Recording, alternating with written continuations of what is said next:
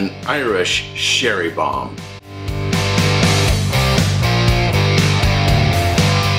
Welcome to another episode of Erik Wait Whiskey Studies, and in this video I'm going to do a review of the Powers 12-year-old Irish whiskey.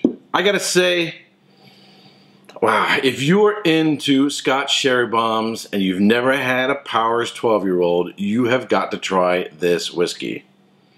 Much more impressive after I've gotten past the shoulder. As you can see, about halfway through the bottle, and I've only had it open for about a week and a couple more days, and this puppy could be gone. That alone tells you more about this whiskey than any point score. So before I get into this, I'm going to tell you a little bit about the history of Powers and this whiskey. In 1791, the distillery was established by James Power as James Power and Son. In 1822, it became John Power and Son and moved to John's Lane on Thomas Street. From 1823 to 1860, the distillery expanded. In 1961, a coffee still was installed to produce grain spirit for blended whiskeys, vodka, and gin.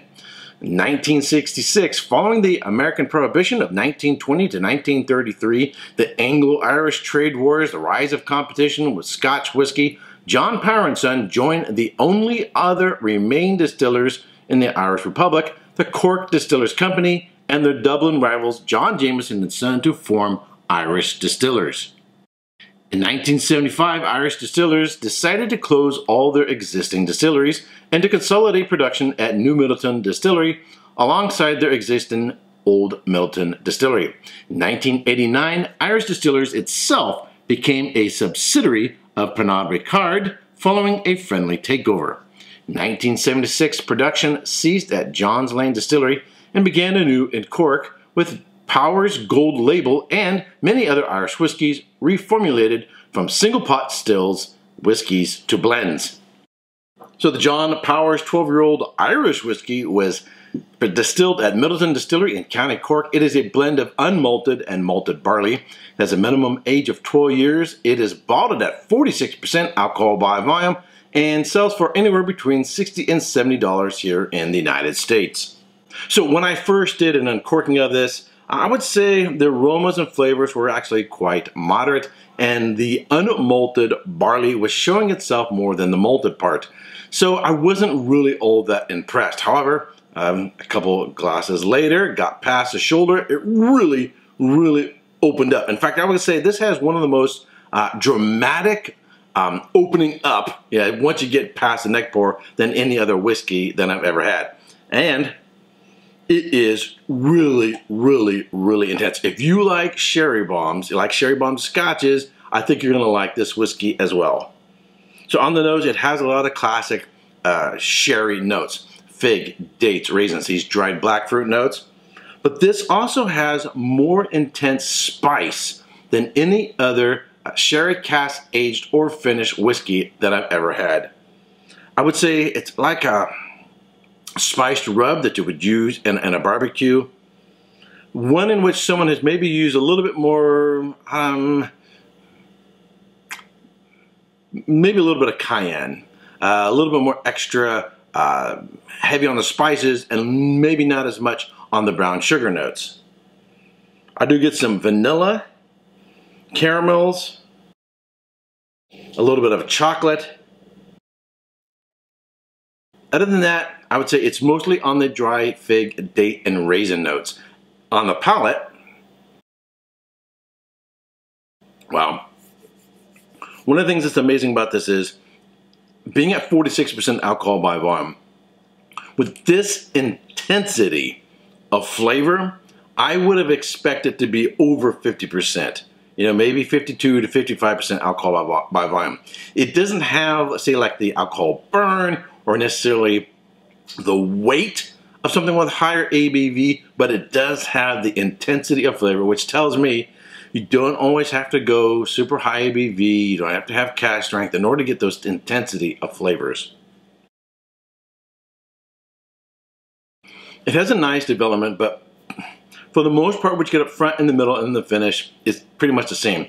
It's just an intensely sherrified, if that's a word, a whiskey. So I get the dates, the fig, the raisins. I get some brown sugar notes. very intense spices. Like I said before, like a barbecue rub, a little bit of cayenne pepper, some black pepper, maybe even a little bit of sea salt, and all kinds of those herbs that you use in your rubs.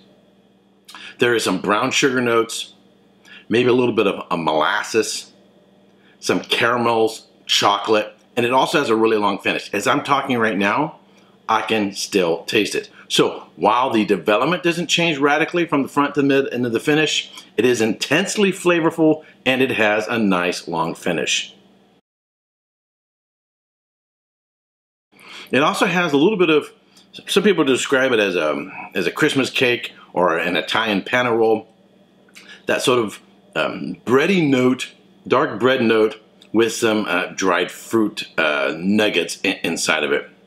Really, really nice whiskey.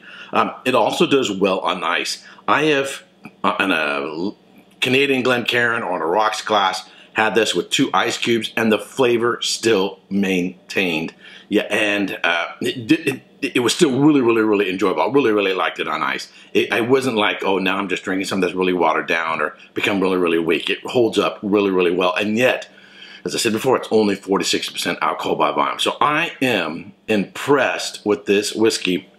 I'm going to give it a solid 90 points. Now, what would I want to go higher than that? I think what gets it to 90 is the intensity of the flavor, even though it's only at 46%. And the price point, it's $60 to $70. This drinks, as well as some other Sherified whiskeys I've had, over $100. I think that's another factor in there, is the quality price ratio. I like the length of the finish.